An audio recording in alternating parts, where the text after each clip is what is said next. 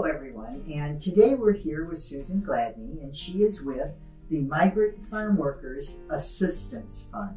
That's right.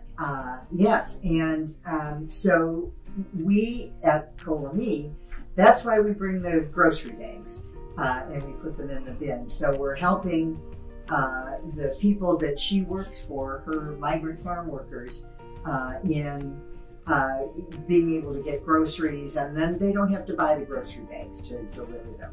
So without further ado, I'm going to turn it over to Suzanne, and I'm going to start by asking, just give us a little snapshot of the work that you do with your organization. Okay, thanks, Pat and Chuck.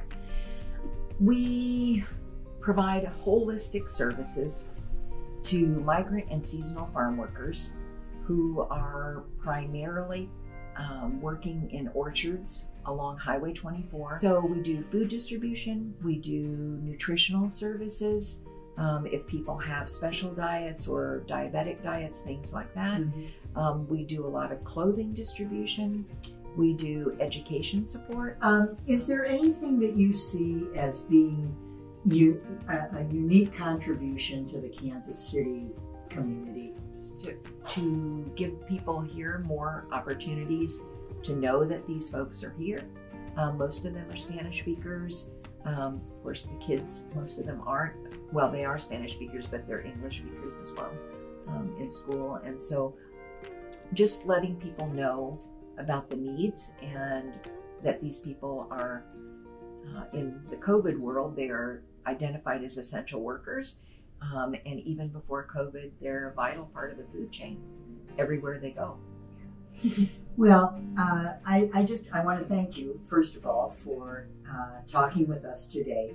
And as I hear you talk and explain what you do and how you do it and taking care of the people that really need the help. I don't want people to think that the paper bags are a small thing, because we gave out nearly 5,000 bags last year. Wow. We wouldn't have been able to do that without the Kol Ami. We have other people that save bags, but not a whole congregation of people and as many bags as we get from Kol Ami. So it really is important. Well, we will keep it up. Good. I promise you that. Thank you. All right. Thank you.